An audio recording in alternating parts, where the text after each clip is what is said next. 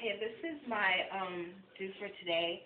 I did my mousse as usual, and I didn't like how it was looking shiny. I put a little bit too much mousse, so basically I pulled it out, and it's still defined because I usually brush it out, and it's like wavy and then curly towards the bottom, but it's still defined today. So this is something different, and I like the way it turned out. It's still big and everything.